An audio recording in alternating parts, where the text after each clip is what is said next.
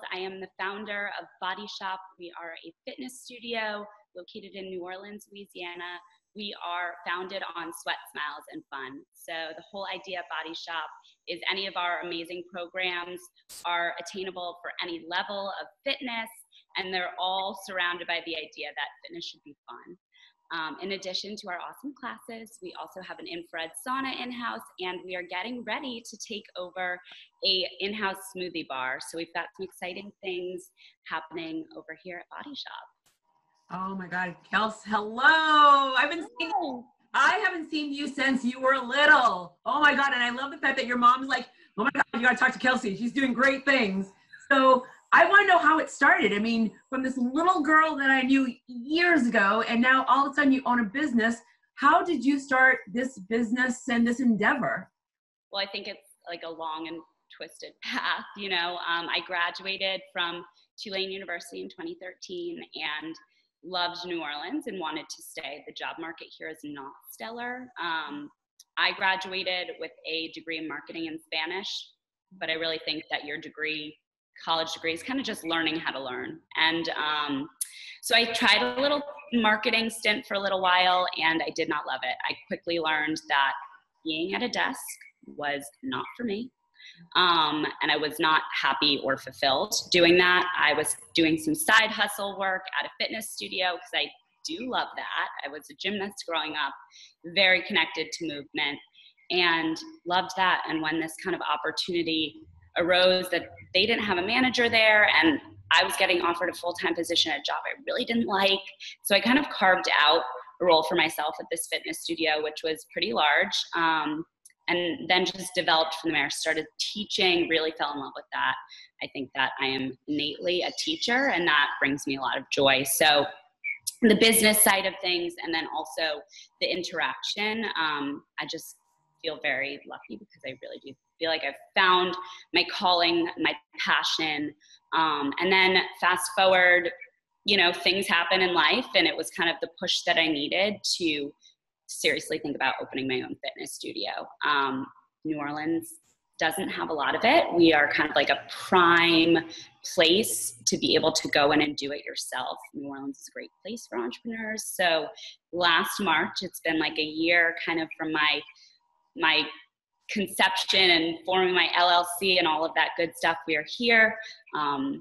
And yeah, so started building it out, found a location that I loved close to Tulane, close to Loyola, walking distance for students, and started the build out, put a lot of time, effort, money into building out a space that hadn't been inhabited since before Katrina. So it was a corner spot.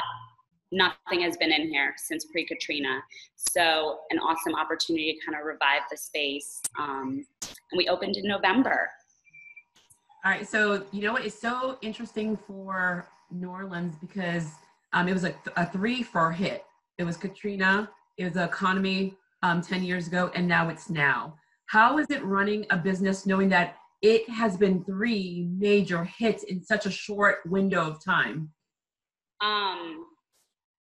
You know, I think that is like a long period of time, right?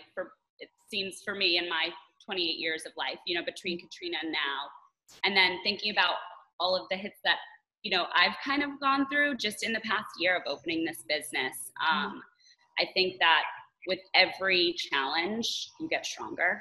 And it's funny, it's something that I've been reflecting on, because I tell that to my classes when I'm coaching them through these tough exercises. You know, it's getting you stronger, these challenges, but it's such a life thing. And so it's definitely uncertain, but and can be unsettling, but I think it forces you to get creative. We were not even closed for 24 hours. We didn't miss one day of classes. When we transitioned from in-person classes, we were rocking and rolling, selling out almost every class, 25 people in a room. Business was booming. And then COVID happened, we shut down, but we didn't miss a beat. We went right to online digital streaming. And then we've just continued to pivot from there. So we've been able to keep the community engaged. I think it's shown us new places, new revenue streams for us. if you look for open doors, you'll find them. And that's what we're doing now. You said it best, because I was going to go there, pivoting. Small businesses are known to pivot through any circumstances. And so when I see companies that are not pivoting and they're small, and I'm like, I'm scratching my head, because we're known to be agile. So what are the few things that you did for a couple things? What did you do for the business to keep it afloat?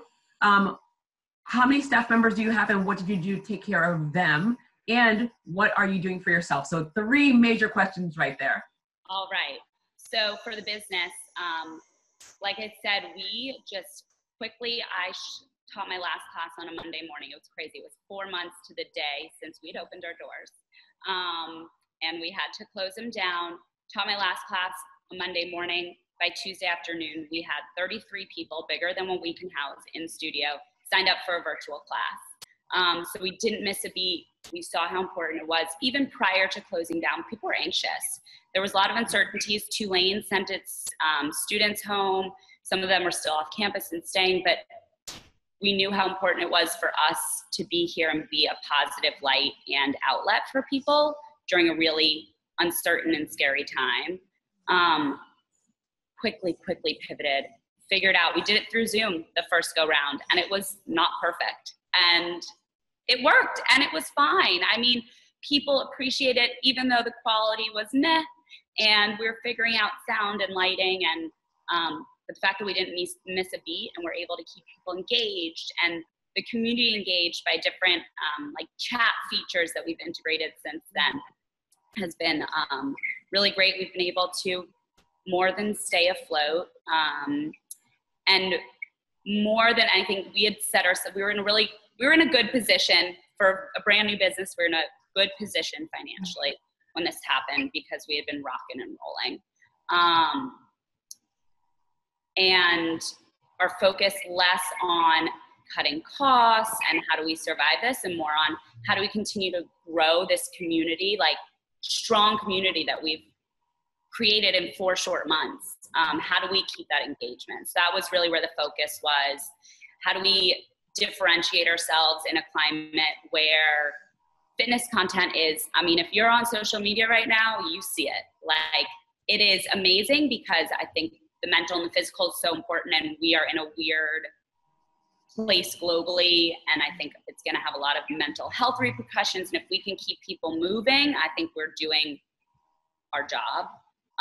But there's a lot out there, and there's a lot of big brands out there that can offer it for free or for a super low cost. I mean, people are going live on Instagram, I mean, all the time, always. And so we knew that our kind of competitive edge was our community, and being able to foster that, and being able to cut through the one-dimensional, I'm a teacher teaching to whoever's on this other side of this screen, we don't know, we don't care, to like really personalizing that.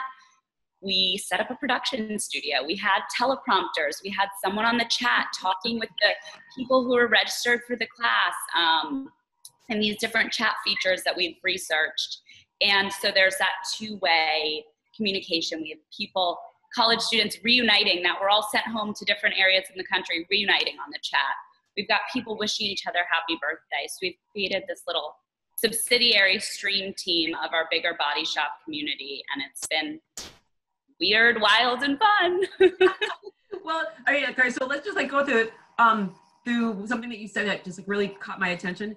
So it's all about location, location, location. You built the studio by the university. Now the universities are empty. People are coming back to you. So are you finding other people outside of the students coming to you and finding you? Because you're 4 months old. It takes so much traction, so much marketing to get someone's attention when you're a brick and mortar. The students automatic traffic, but now your automatic traffic is no longer there. So the students are finding you online. They heard about you before. Are you finding new audiences that would have never thought about you and realizing, oh, like, how did I not notice these guys were around? So what's the age, what's the demographics of clientele that you're seeing online that would have probably never come into the studio because of the size, or just didn't drive by? So we are new. We don't have a lot of marketing dollars in terms, and a substantial marketing budget that would cut through the noise and be able to really get us out there. So word of mouth, which is such an effective marketing tool, conversion wise has been our best friend. I mean, people coast to coast are streaming with us because they heard about it from a friend, posted on social media. We've been asking, post your sweaty selfies. You know, smiles are contagious too. And people, once they get that experience of the first time they see how we're different and they see the fun that we're having and they're having it alongside with us. And so I think just staying true to kind of our brand and what we are has been a really good marketing tool because people feel that, tell their friends about it. We have parents who have now religiously been doing it with their students who are, so it was right before they, you know, would have graduated, and summer's slow in New Orleans. We were kind of bracing for that outside of the student population being gone. It is going to be, I mean, it's already mid-90s here and really humid. So people get out if they can, you know, go to their vacation homes or just doing other things during the summer here. So we were ready for a slowdown. We had thought about going streaming even prior to this. Prior to really, it was initial business plan. Then once we opened, I was like, our competitive advantage is our community and being here and that connection. And then quickly that was taken away.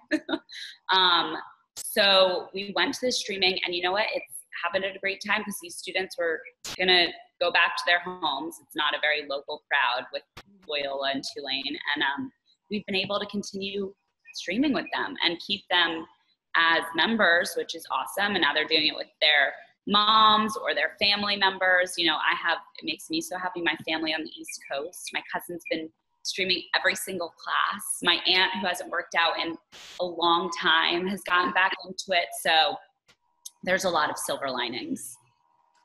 What are you saying to the people that, or what advice could you say to the people that were at the beginning, they were like, this is like crazy. What's happening? I mean, this cannot be for real. Then they saw all the different apps and all these different exercise classes, and they were full on. And now they're just fatigued. They're fatigued with exercising. They're fatigued with the kitchen. They're fatigued with everything. They just hit rock bottom. I want this to end, but yet now the anxiety is so high because things are opening up, but I don't want to go out. I'm not ready to go out. I'm scared to go out. So what are you saying with that? Because obviously physical and mental come hand in hand. And I don't know if you're seeing it. I don't know if you're getting comments about that, but what would you say to people that are just, they're fatigued with life and they want to be mentally on target, and yet there's just like so many unknowns? One, they're so not alone. I think everybody has gone through the roller coaster of emotions through this process. And I know at the beginning, I was seeing a lot of, what are you using this time towards? And how are you staying motivated? And how are you growing during this time? And that's great. And while some people can quickly flip a switch during a global traumatic event and channel their energies that way, it's okay if you can. I think you've really got to honor yourself right now, in the highs and the lows, but have something to come back to. I personally have had my own journey with anxiety and depression, especially in my college years. That's why I really love working with that demographic, but I think it's relatable across the board. And movement for me was like the remedy. I mean, yes, I was medicated, and I think that you got to do what your mental health professional thinks is right. Yep. But I was able to overcome it ultimately, and I'm not medicated anymore. And it's, you know, my anxiety levels are way lower because I'm moving every single day.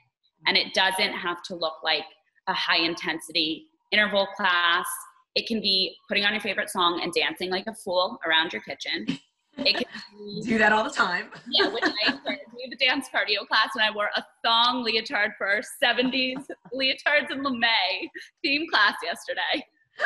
So going for a walk, calling your best friend, your mom, talking about what you're feeling, and just getting your body moving, especially in those times. And I just got a message from one of our members the other day, and she's in school right now. She also works, and she said, you're on demand, because we have a full on-demand platform with our live classes too, but she said, saving me. You know, my anxiety is spiraling out of control. I wasn't really moving. And this is someone who is a mover. she loves to exercise, and she said I wasn't really moving my body because I kind of felt that paralyzed of like, she's like, it has really been helping me. And I just told her, we all go through that can go through that cycle of anxiety where it is debilitating until you find something that gives you your footing. And for me, that's movement. And I think for a lot of people it is, to be able to kind of push you through it. And then it might happen again. But if you know you've got that rock, something that really makes you feel good and is able to get you out of your head and into your body, I think it's a beautiful thing. It's so funny that you say that because I'm a runner. I train for marathons. I mean, I'm training for Chicago Marathon that may be canceled, may not be canceled in October. I'm sitting in front of my computer. I feel the tire coming, and I'm like, wait, I'm exercising, but I'm sitting like idle on a chair, and then there's those emotional, like, am I BMSing? Wait, am I like, I don't even know what's up or what's down. I'm smiling, I'm talking, I'm doing my everyday. I feel happy, and I'm sleeping like a baby, but yet there's that little moment of like, something's not right. Something's off. And it's just hearing that everyone has something off right now, and to have a go-to is phenomenal. So it's fantastic that you're the go-to, but who's the go? How many people on your staff, and what are you doing for them to make sure that their anxieties and things are leveled? And who's your go-to? Like, what are you doing for yourself? So my team, first of all, I just have to shout them out. They're like so incredible. When we're at everybody, we're 11 people. So we're small, but we are fierce.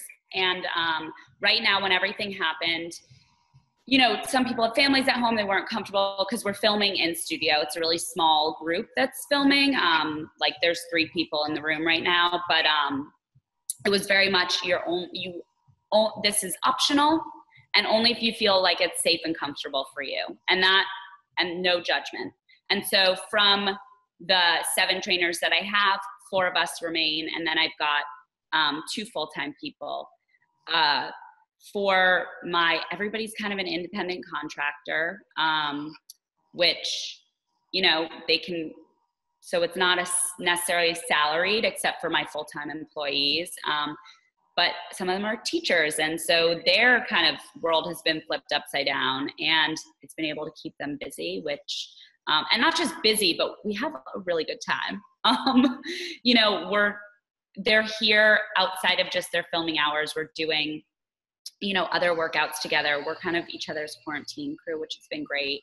I've been doing weekly lunches for the stream team from local businesses. We've kind of been each other's quarantine crew. So outside of here, we also have had some picnics together and stuff, because we're really not seeing anybody else besides each other. You've got your quarantine team.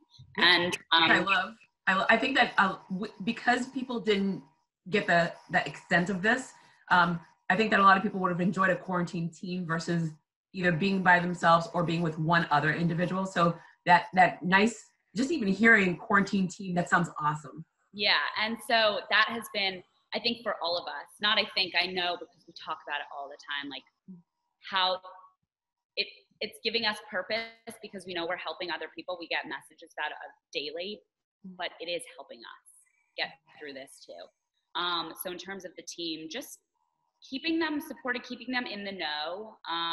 We're a big feedback culture at Body Shoppe, so continuing that through this period of time, especially as things kind of start to open.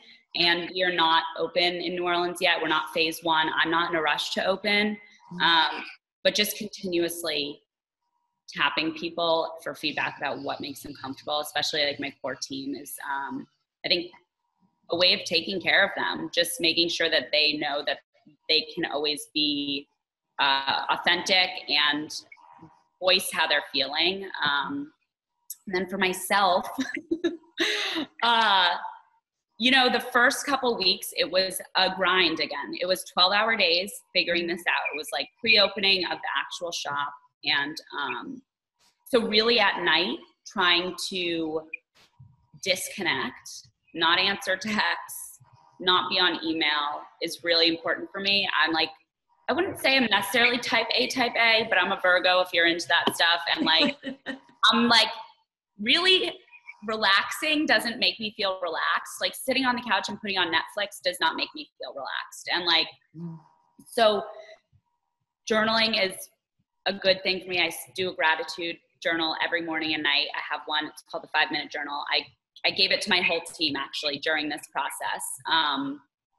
And it's 3 things you're grateful for in the morning, 3 ways to make today great, 2 affirmations. And then at night, doing it a reflection of 3 awesome things that happened, 2 ways you could have made today better. And I do that and I start and stop, and I'm okay with that. And that's what I tell people when I give it as a gift is like, it's not dated for you, you date it. So like if you miss a couple days, pick it right back up. But for me, that's really important at the end of the day, even if it's been a shit day. I can go back and think of way more than 3 things that were great that happened. Yeah. And so it's a check-in, like, wow, how amazing that even on a really bad day, there are really good things that happen, and seeking those out. Going on long walks. I've talked to my family. I mean, I'm close with them, but I have speak to them even more now. You know, like finally convinced my dad to get an iPhone so we could FaceTime. So I've been having dinner with him it finally takes like quarantine to do it.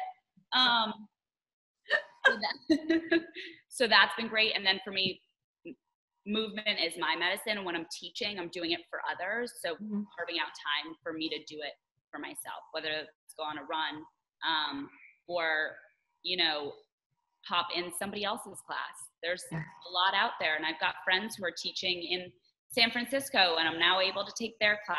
So finding times for me to do that is really important for me. Beautiful. There's a lot of individuals. There's 2 little Tulane girls that are in saying hi, and I'm on an interview.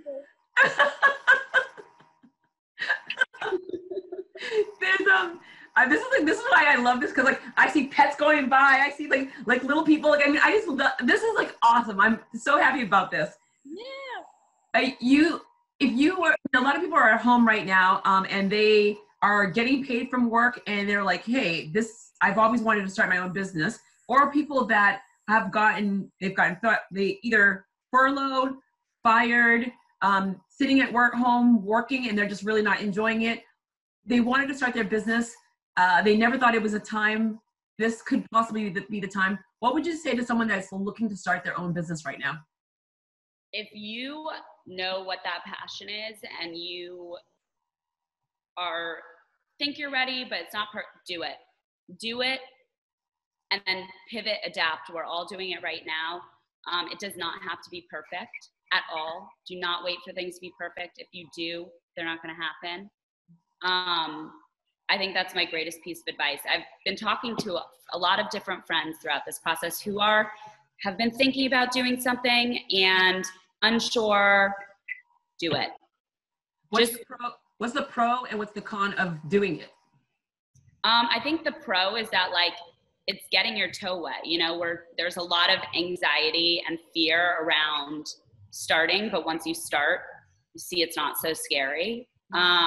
I think a con is that like if you haven't really thought it out and you're kind of just blindly going in, it's maybe more than pivoting once you're in there. It's just completely restructuring, which maybe could take you back a step. But I am a big proponent of do, try, fail, get better, learn, repeat, repeat, repeat. I am of the school now. 11 years ago, when I started my company, coming out of my MBA program, the world had imploded. Entrepreneur by necessity, not by desire. And I felt like the first 4 or 5 years were like, let me get this straight. I just paid a lot of money for an MBA, and it didn't teach me how to start a company. It taught me how to grow a company. And so literally probably like 6 years into it, I was like, oh, now I'm feeling good about this. But at the beginning, I'm like, everyone else, like, do you love your business? I'm like, no, I don't like this. This is horrible. This is not what I wanted to do at all. And all the benefits of the trial and error has made me grow, but also has helped me with a lot of my clients. And during this time has helped because I'm like, oh yeah, like I've been here, done that. I get it. Don't lose your mind. We're going to be okay. We're going to be okay. In a perfect world, everything changes and our new normal is tomorrow. What does your tomorrow look like? My tomorrow looks like we're doing some private in studio one-on-one sessions. So, and that's kind of a new normal now. We're used to having tons of people in this space, and figuring out how we're going to slowly start getting people back in the building is what tomorrow looks like. Figuring out how to take this streaming and make it a really viable other revenue stream for us. We already have so much content, and it's very easy to carry this, what we've created, without a lot of extra work. So figuring out marketing wise, getting creative about really growing that surprisingly new revenue stream. And then we're also starting a whole nother business right now, which is a smoothie bar that our subtenant, who I was in this communal shared space that I'm sitting in now, which is pretty big, but you can't see that, is no longer able to run. He had to shut down during this time. And so we're taking that over. And so literally tomorrow, hopefully testing recipes for a bunch of smoothies, but putting that building hat back on in terms of like building a new business. This is kind of up and running now.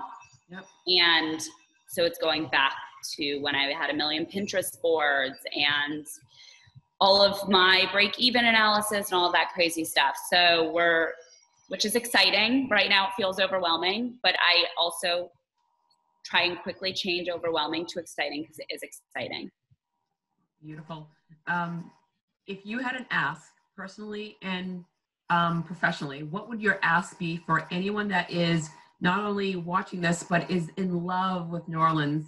I mean, I have so many friends that they go there all the time. I mean, I'm like being Haitian, the whole entire essence of that culture is like always been very close. I mean, I started my college career at University of Houston, and we would go to New Orleans all the time. And so what would be the ask for anyone that has a relationship, a love of New Orleans? I think supporting local as much as you can. For me in the fitness space, like I was saying, there's a lot out there, but how can you support your local people? And whether that's shopping local or fitness streaming local, it might be an extra step, but we are making it available to our community, and so seeking that out. And then a personal ask is just during this time to try and stop with the shame, blame, and judgment. I think there's a lot of that going on, and especially as we move into like this next phase of what does it look like. And I'm guilty of it too. And I think just remembering everybody's doing their best right now. Yeah, you're 100% right.